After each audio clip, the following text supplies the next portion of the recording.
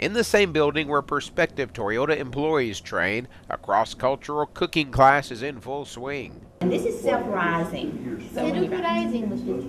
This workshop gives wives of Toyota executives and their suppliers a crash course in cooking Southern style. The ladies are learning how to prepare pecan-crusted chicken, fruit-filled fried pies, several side dishes made with sweet potatoes, and a Southern staple, cornbread. Even though the languages are different, we can all laugh and have a good time. You know, food bonds everyone. Instructor Linda Mitchell did have help bridging the language gap from Mieko Keikuchi, who is the Japanese liaison for Renaissance Bank. We are learning American culture through the cooking. Because everybody cooks, That is correct. especially in the South.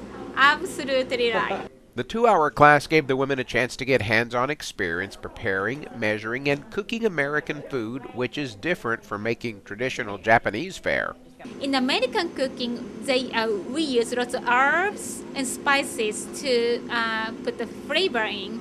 In Japan, we use soy sauce, sugar, and salt and sake. So these are main seasoning ingredients we use. Michio Kondo has lived in Mississippi 1 year now and knows the first Southern dish she will make for her husband and family.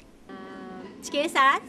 Chicken salad she'd like to try at home when she gets home. The cross-cultural culinary cooking class ended with a lunch featuring the food the women had baked, fried, and prepared.